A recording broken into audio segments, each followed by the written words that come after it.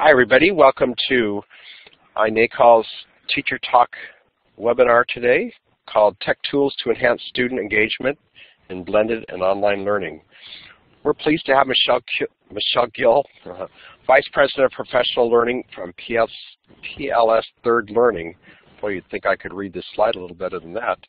Anyway, you're in for a real treat from Michelle with a lot of the great tools that she has to share with you. So, Michelle, I'll turn it over to you, and I'll ask you to start by sending out that document first, and then I'll let you take it from there. Okay, let's see. Hi everybody, and I was thinking I could double click this and make it go, but it might not be going. So just to keep things exciting, let's try this one more time, and I'm going to get it to you any second. Here we go. Let's try that one. And let me know if it should be coming through.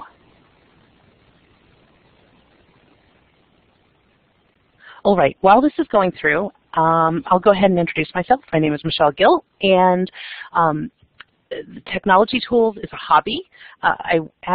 For a living, I work with online graduate courses, online professional development with PLS Third Learning. So I think that got through. So if you got it, go ahead and give me a yes or any kind of anything in the chat box, and I'll know it made it. Okay, great. Somebody got it. I'm going to keep rolling. That said, let's see, I'm just going to go ahead and start clicking slides. So welcome. I'm glad you're here. We are going to zip through a whole bunch of tools. We're going to do it really quickly. And that download you just received is actually on a Google Doc. And I'll make sure you get the link to the Google Doc. I think the link is actually at the top of that document you received. And I update that almost daily. Whenever I find an interesting new tool, I toss it in there, so that stays pretty up to date. And there won't be anything on the presentation today that isn't listed on that page. On the other hand, there's lots of things listed on that page that we're not going to talk about today. So my goal is to introduce you to some things you might have seen before, hopefully some tools that you've not seen, and hopefully get you thinking about ways you can incorporate this not just into an online or even a blended course, but into face-to-face classes as well. So here we go. I want to start with the absolute simplest tool that exists, and it's my favorite because it is just so easy. And it's called Vocaroo. So I'm not going to actually demo it. I'm just going to show you every slide of what it takes to record a video, and it's super easy. So you go to vocaroo.com, and this is the home page. It's really simple. You push, click to record. When you get here, you do have to allow the microphone and camera, which it doesn't use the camera. And once you've done that, you're going. You go ahead and start recording. You click the stop button, and at this point, you can listen, see if you like it, and retry if you don't. Now here's the magic part. Notice down here where it says click to save. Once you've done that, this is the screen that shows up, and this is the part that people miss, and it's the most wonderful part of Vocaroo. You can take the link and share the link. Uh-oh. Can you hear, is anybody else having trouble hearing me? I just noticed someone lost audio. Oh, okay, I'm going to keep rolling then. Sorry for whoever's losing it. Hang in there. So here we have a quick and easy choice. You can share with a link, you can embed it, you can email it. You can Facebook, tweet, you name it, it's all here. What most people miss is right down in the small print where you can download it as an MP3 or a WAV file. You can also create a QR code. So think about how easy it is to take any length of a file and toss it to someone. You can save it on your computer, or you can use the link. According to Vocaroo, the links last, they'll keep them up about 30 days, but there's no guarantees. Once you download it to your computer, it's saved for good. So when you think in terms of sending small audio files, go ahead and type in the chat box. What are some ways you can use a small or even a larger audio file with your students? And while you're chatting about that, I'm going to give you one idea as a former English teacher that we actually used before the days of the internet when we would actually be providing feedback back on really long essays. And rather than writing the same comments over and over again, we would we'd give feedback on the audio and just put a 1, a 2, a 3 on the paper. And we do that on cassette tapes. So think about how much easier it is to do this on Vocaroo. And it sounds like you all have these great ideas as well. Lots of them in the chat box. So if you're listening to this on recording, don't forget to check out the chat box with things like oral assessments, feed forward, foreign language, and prep for a science lab. So great ideas. Again, super simple tool. Anybody can use it. Quick and easy and a lot of fun. If you've used Socrative, go ahead and give do we have a thumbs up? Sorry, I've got all these little windows over the top. How about a smiley face? Or a check. Checks work too. So if you've got a yes or no, if you've used Socrative, go ahead and give me a quick feedback. A couple people have. Others haven't. So I'm not going to spend a lot of time. What I do want to tell you is my rule about tools is if I can figure it out without reading the directions, it's a good tool. And I know that's terrible because there are some really amazingly powerful technology tools out there that are incredibly meaningful. But the reality is in my life, I need to be able to grab it and try it. And if it doesn't look easy right at the beginning, I don't use it. Socrative won this challenge. So I'm showing you the Socrative homepage. And the way this works, if you're a teacher, you choose to sign up. Once you've done that, you simply go to the teacher login. From that login, this is what you see. So you'll create an account the first time, and after that, you'll log in. And only the teacher has to have a login. Now this looks confusing, but it's not. The most important thing is highlighted on this page, and that's the My Room number. What you do is you take the My Room number and you share it with your students. So whether you're in a chat room or on a shared whiteboard or standing in the front of the classroom, give that number to your students. Your students go into that last page we just saw and click Student Login. They enter the room, they type in this number, so there's no need for their email or any login of any kind. They type your room number and they're entered. At that point, this is what they see. So they log in onto a room number, they add the room number, and you can create on that previous page quizzes, games, tests, all sorts of little quick formative assessments that you can use with your students. You also don't even have to create it ahead of time. You can simply give them 4 options, A, B, C, D, and this quick quiz on the right would simply say A, B, C, D. They'll give the answer, you'll get the results, and you didn't have to type anything into the computer. So it's an instant feedback from your students. One other neat part of Socrative is you can actually use these sort of gaming responses. So how far people are going and what they're up to. This one, Todd, I honestly haven't used this asynchronously.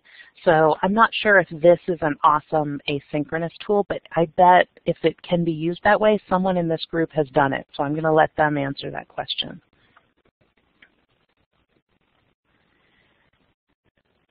Padlet, I'm guessing this is a more popular tool. It used to be Wallwisher, if you've heard of it.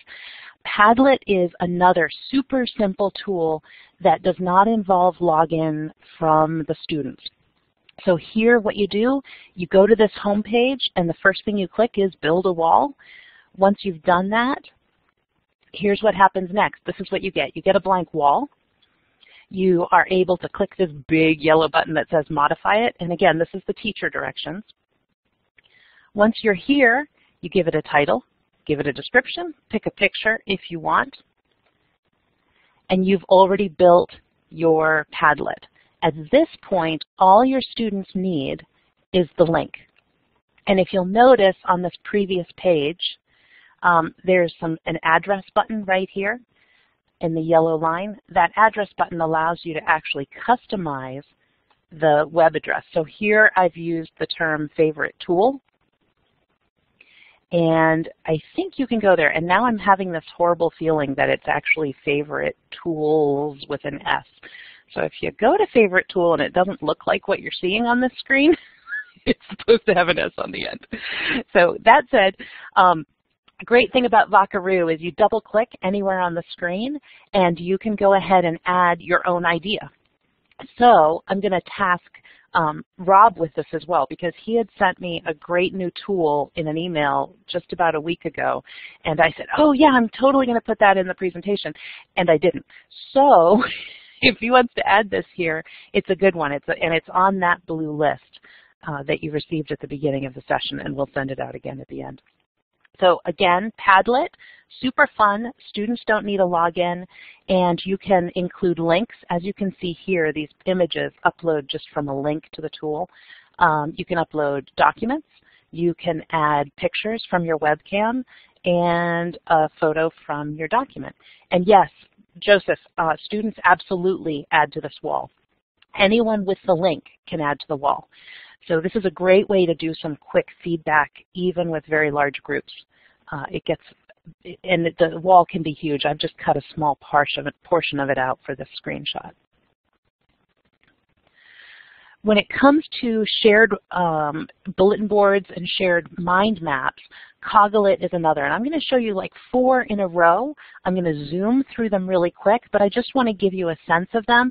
And you can go, the one that strikes your fancy is the one that you're going to want to go check out because they're all a little bit different. Coglit is collaborative. It allows you to make really pretty, very text-based mind maps. So again, multiple folks can be on at the same time, adding to the same map. You'll notice the share button in the upper right corner. One of the things I like, being completely non-artistic but appreciating prettiness, is the fact that the color happens automatically. So as you create child groupings, the color works all by itself. For those of you who have actual skill and talent in the world of color and design, you can completely control those colors on your own. I just don't do it because I'm unskilled and it gets ugly really quickly. So as you can see, there are some areas where you can add images and image files, but really it's not the focus of Coglit, but it's a cool tool. Slatebox is a little more clunky in my opinion, but it's got some benefits. Again, it is collaborative, all of these are. It allows multiple people to get in at the same time. It has a little bit more functionality from the keyboard, so it has some more typing tools that allow you to create child bubbles and everything else.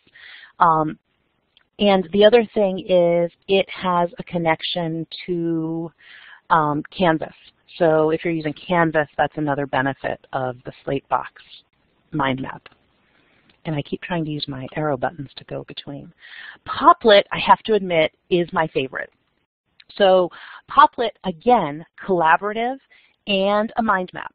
What I love about Poplet is that it is super, super easy to use. I can show you in the next 30 seconds and you can go play. So what I'm going to try to do is load the video so you can see the demo. So I'm going to see if this works. And if it plays for you, that will be awesome. And if it doesn't play for you, I'm going to ask you to be patient.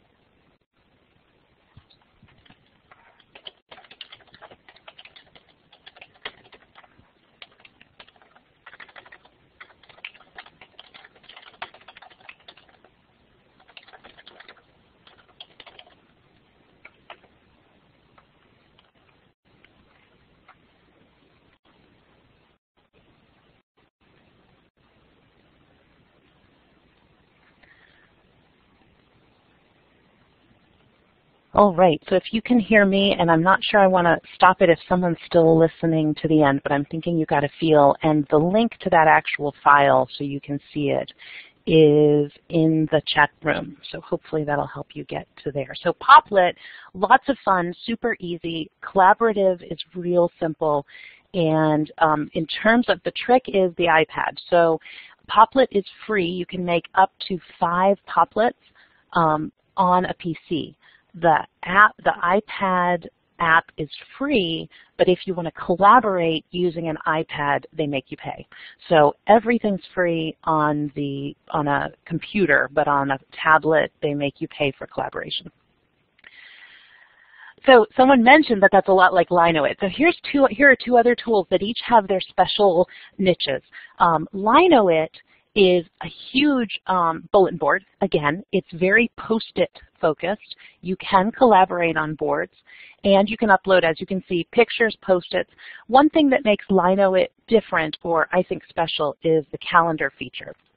It maintains a calendar and allows you to use it to manage dates, assignments, schedules, storyboards, you name it. You can link things and link Post-its to the calendar. So that's the special piece about Linoit. It does a lot of stuff, but that's the one thing that I think is really unique. Real-time board down here at the bottom is the Cadillac version, I think, of the free tools. It's huge. They give you unlimited white space, so you never run out of the top of the table. Also, if you're looking, for example, at the screen, each of those teeny tiny squares at the bottom are full-size papers. So this piece gets huge. They have lots of templates for things like specifications, app building, manufacturing. I mean, it's really big and really powerful, but it still works for Post-its. It's just a much more robust tool. Murally can do the same thing as what you just saw in real-time board, but what I like about Murally is its friendliness with photos. So here's an example of a shared board that a group of us did who did some triathlons together. You'll notice I'm keeping the pictures really small. There are just some things the public doesn't need to see.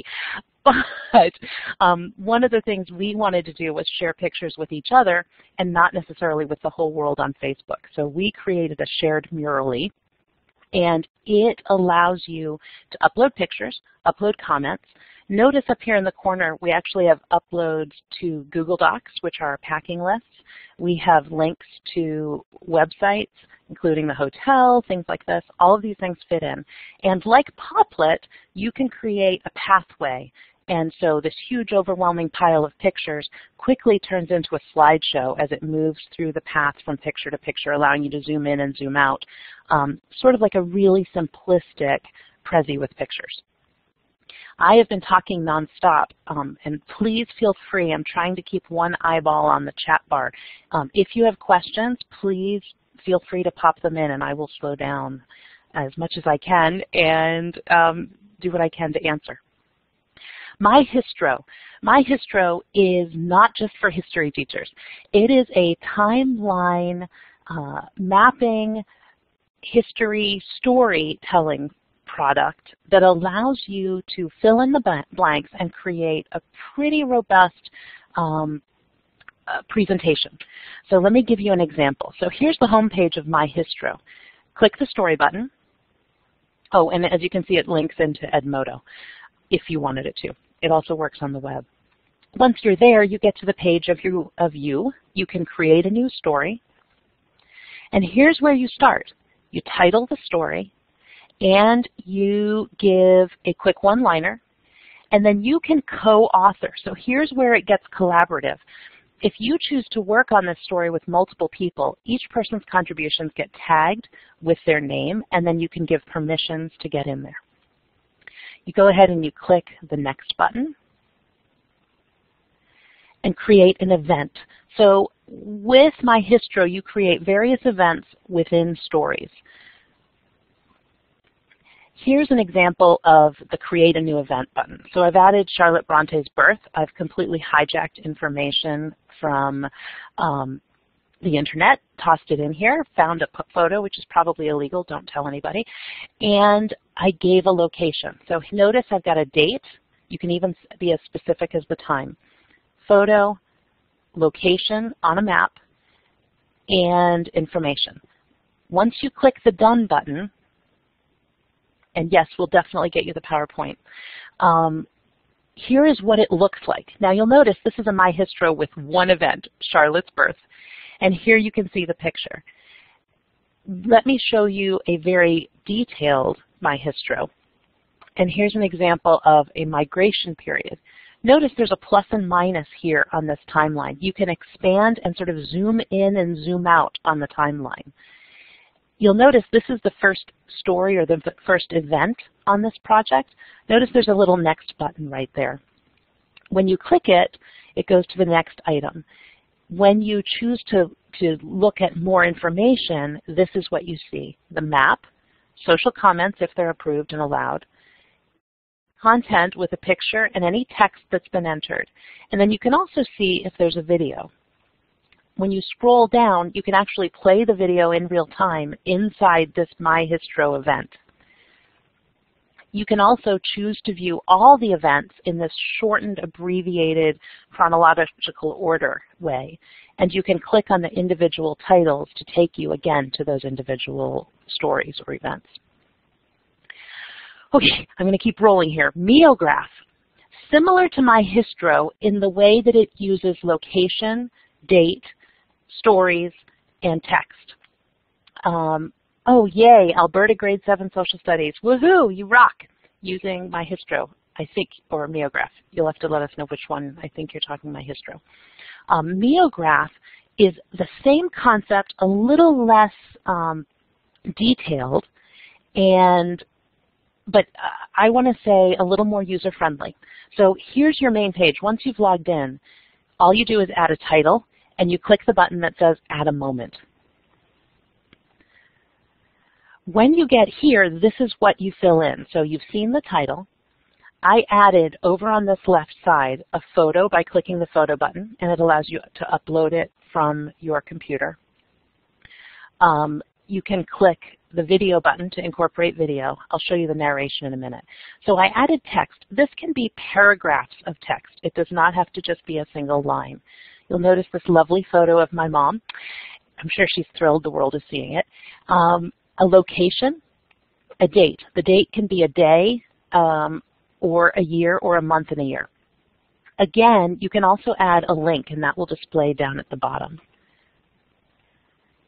You can also add narration that will run when this slide is being shown. So here, notice when you click the narration button, you can click it over here, or you can actually just click the narration tab. This button pops up. You click the red dot, and it gives you a 3 to 4 second countdown. Once it's ready and you've allowed your microphone access, you talk over and narrate whatever you want to say about the screen. It records it and holds it with this moment in the story. Uh-oh, let's see, there we go. If you want to upload a video, you can pull those, it allows you to search those videos from YouTube. And once you've loaded a video, it actually allows you to drag and drop and edit that video so you can choose the exact clip of the video you want to incorporate. This is what the final story looks like. So I don't have a whole lot of events, but you'd see each of the events listed on the timeline on the bottom, the locations following through on the left, and your images, videos, or anything else on the right. And you can actually see these. The one thing about Meograph that I think is a drawback is that you can't download the story. I think you can if you have a paid membership. So the only way you can see a Meograph is to go to the link to that Meograph. So there's a link in the chat room, which you can check out later if you want to see what this looks like in real time. It's real quick and real short. There's probably a lot of better demos on the website, but at least it'll give you a look and feel for what happens. So you can share your video and you can embed it, you just can't download it. Phew! I don't know if your ears are all ringing because I'm talking so fast, but I want to give you a chance to see everything. WeVideo. Now again, I think I told you earlier that my rule is if the directions are too hard or I have to review the directions, that this is, that if the directions are too hard, I don't want to do it. Now, if you look at the screen, if you're like me, you immediately just said, it's too hard, I don't want to do it. So I want to encourage you to try WeVideo because this is not the screen that you start with. It's very simple to use, and it allows you to, in minutes, put together what I consider a really professional video. The thing about WeVideo is you can do it with your friends.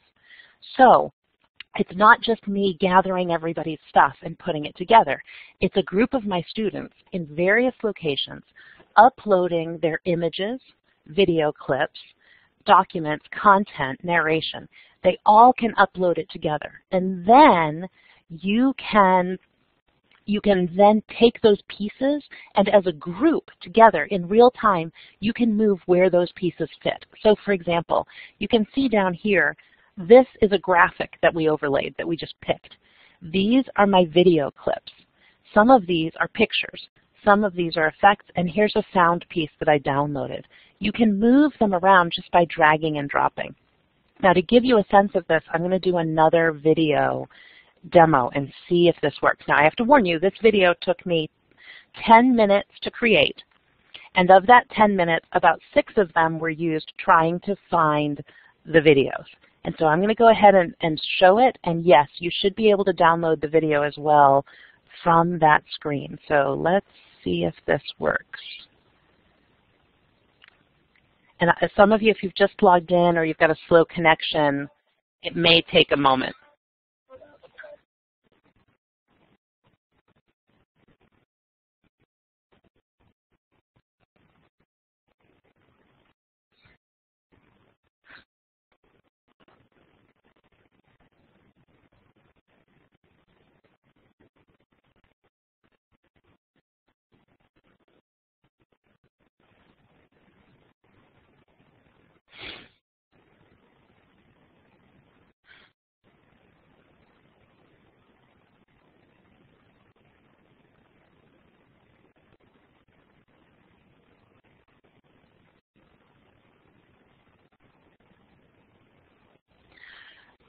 Now, I know some of you might still be watching it. I'm going to just stop it where we're at. You can check it out later. I know you all really want to see that again. It's such quality stuff. But what I wanted to show you, other than what happens when you use too many effects in one video, is how simple that is to do. All those effects were from the WeVideo product on its own. So all I uploaded were images and video. Everything else was part of WeVideo. And yes, it is connected with Google Suite, and there is some stuff. It's always one of the positives about this is that these tools all have levels of free membership. The negatives of all of these is that notoriously the most popular and most powerful tools eventually migrate into pay systems, and some of them I think are worth it. So the good news is when you learn how to use it for free, you have a really good feel of whether it's worth your money or not later if it ends up becoming a charge tool. And Viclone. Okay, my most exciting discovery recently. So I'm going to ask this question just to see if we know. Have you used Viclone? Have you heard of it? Give me a check mark for a yes or a nothing. Ooh, some people have seen it. Yay. All right. Here's what makes Viclone a whole lot of fun. And what it does is it allows multiple people, agreed Dave, it's all about the dancing, and I've got one of those videos for you. It allows multiple people to download the Viclone app. Once you've downloaded the Viclone app, you use it to videotape something at the same time as other people with the Viclone app are videotaping. So let me give you an example. Here is a science experiment in a classroom. You have multiple students videotaping the same scene with their tablets, mobile devices, and phones. And I'm going to go ahead and show you the movie. But while you're watching it, here's the trick, and here's what makes Viclone special. Viclone recognizes by GPS where you are, recognizes that there are multiple of you in the same location and that you're uploading video. It then takes that video you've uploaded, combines it, automatically edits it together, and keeps the sound steady through the entire process. So as you watch this movie, try to, instead of watching the science experiment, watch what's happening with the changing in camera angles.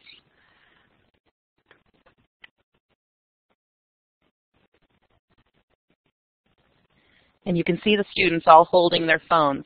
But notice the changes in camera cuts.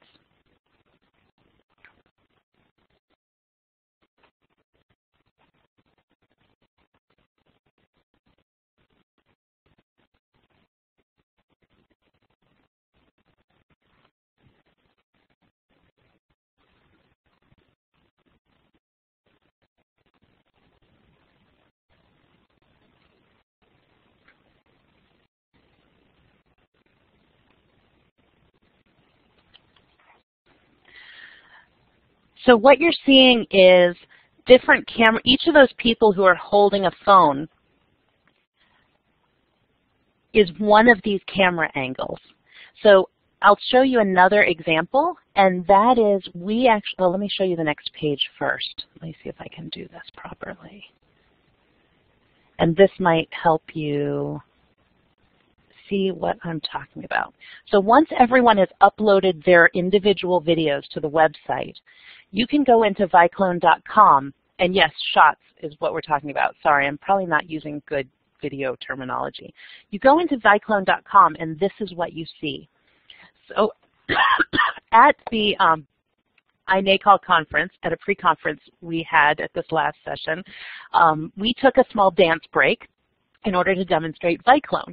And what we did is I asked for 7 volunteers, and those were the people who didn't have to dance, and they got to stand around holding their phones, and everybody else got stuck in the middle.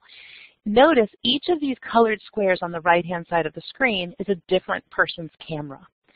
Down at the bottom is when we want to cut or go to that person's camera. And so what happens is you hit play, which is here in the middle. The video starts going based on the way they decided to edit it, by the way the computer put the shots together. As you're watching it, if you say, oh wait, I want it to go to this shot, you click on this button and it instantly turns to that camera. And then if you want to change it, you can change it there, or you can even change it by dragging and sliding and deleting these handles down here at the bottom. So when you think about what it used to take to edit a video with multiple cameras and turn it into a usable video with continuous sound, what you're seeing here is doing it all with multiple apps instantly on the web. It is absolutely amazing. And I'm going to try to show you just the beginning of the Viclone movie we created at the iNACOL conference. And let's see, here it goes. You can tell we were really excited.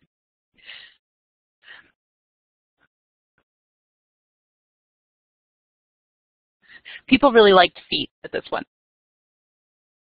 So you can see it's changing cameras.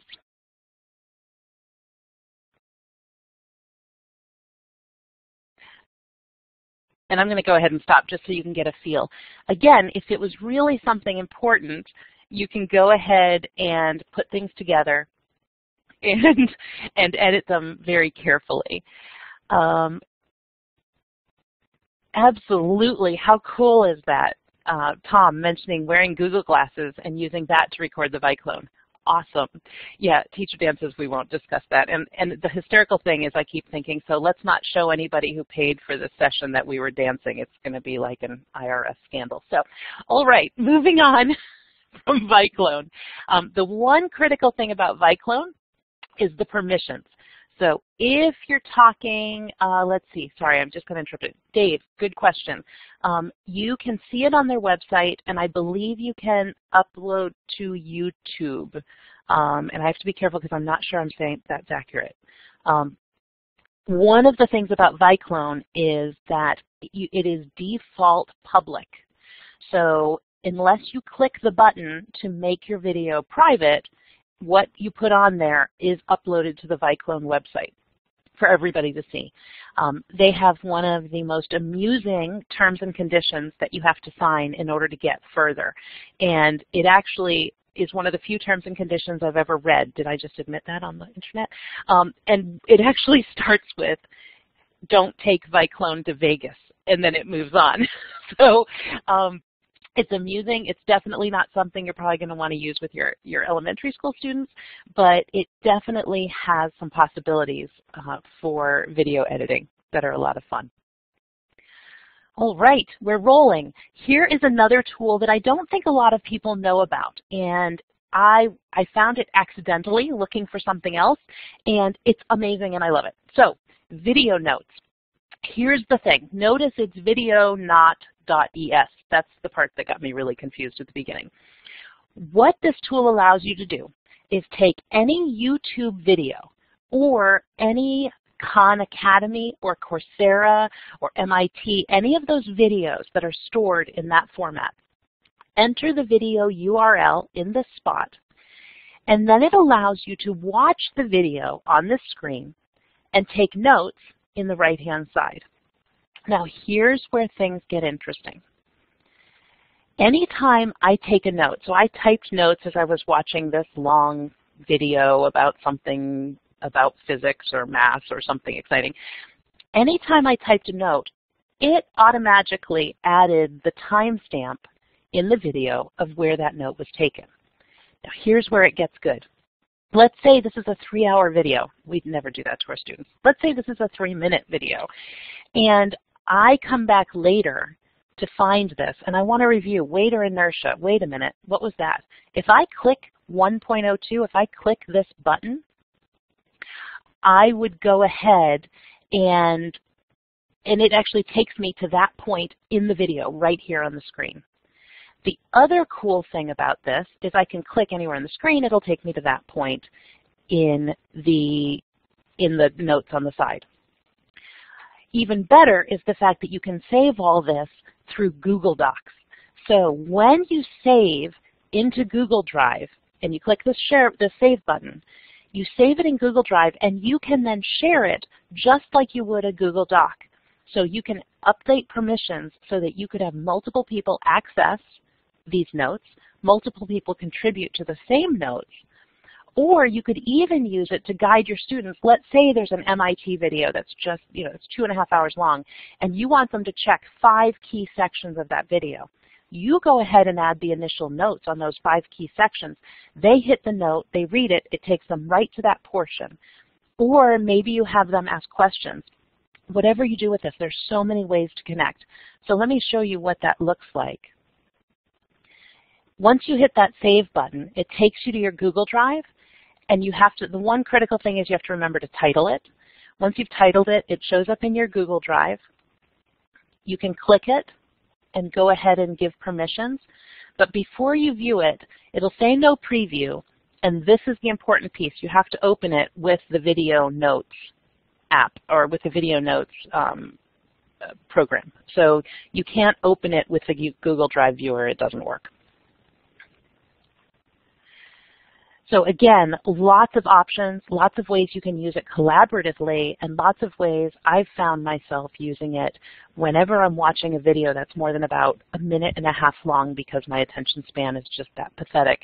And it lets me go back. If I'm taking a course that has a lot of video involved, it allows me to track everything I've watched and the critical portions so that when I go to review, I can tell you, I'm never going to watch a whole video again. I don't care if it's 3.5 minutes long, it's too long. But having some notes makes it much more likely I'll go back and check it out. Okay, I didn't download this video, but I'm just going to tell you about it. Video.co is a free animation site where you can create short animated videos. There's some cool, neat stuff in here. Allison just added the link to basically a Video.co created ad for another app that we're going to talk about next. Video reminds me a lot of Powtoon, but it's free. So there's a lot to look at, and Video.co is worth checking out. And I'm going to keep zipping here because we're almost to the end. Wago app This is the ad that's advertised in the Ryan Can't Read Chinese demo on video. And this is an augmented reality app. There's a lot of these out there suddenly. Essentially, you turn on Weigo, put it over your menu, and it translates Chinese into English. It's pretty amazing, magically right before your eyes. So that's just a fun, interesting sort of next-gen tool I wanted to make sure you got. And we are actually finishing, is it possible, on time, early? Tom, I totally agree. This is not, I don't think this is educational at all, but I just think it's totally cool and I wanted to share. This is the Pulpomizer. If you go to this website, you can customize and create your own pulp fiction cover. So you can edit all of the words, the title, the articles, the picture. You can choose all the different pictures, the colors, everything. And the great thing about the Pulpomizer is they allow you to download the image file for free, and you can do what you want with it. So really fun way to add some interest and some excitement to things. Christina, we are absolutely sending out the recording of this session. I think Rob mentioned it might take a day or two for it to get all processed and sent out, and then it'll be ready to go. So, phew, I am Dave, and I was just going to say I'm going to take some questions. If you have any at all that you'd like to ask, throw them in the chat. I feel bad that I can't hear all your voices, but there's quite a crowd in here, so I know it would pretty quickly overwhelm the system. In terms of closed caption, I am not an expert, Dave. I've heard a lot of people talking about different tools. And what I've generally heard is you get what you pay for, and that a lot of the free tools are kind of sad, but they're fast. So, and maybe some folks in here would be willing to share some of their ideas if any of them have used closed captioning for video. Also, if you've got some tools that you love that we didn't talk about, I know there's millions out there. If you'd like to share them, that would be awesome. And Brienne, and I apologize if I just massacred your name, tools for teaching math visually. Yes, on that website, let me try that again. Here, I can do this. I'm going to share the Tech Tools link again and see if we can get it to sent to you. Let's see. Oh, there we go. Thank you, Allison. The linky.com Tech Tools doc, if you take that link, that takes you to the Google Doc. When you're there, there's a link at the top of that page to another Google Doc, just to keep this exciting. The second Google Doc is all about open source, open education resources.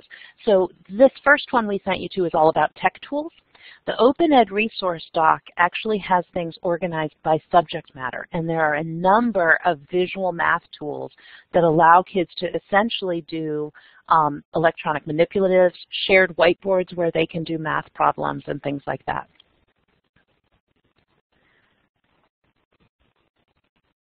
Uh-oh, the linky link is not working. That's not good.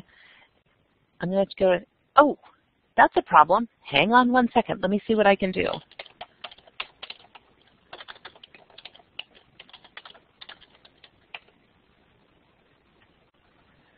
Dear me. Oh, it's Tech Tools Doc. Sorry, add DOC at the end of that link. L-I-N, and I'm going to go ahead and do it.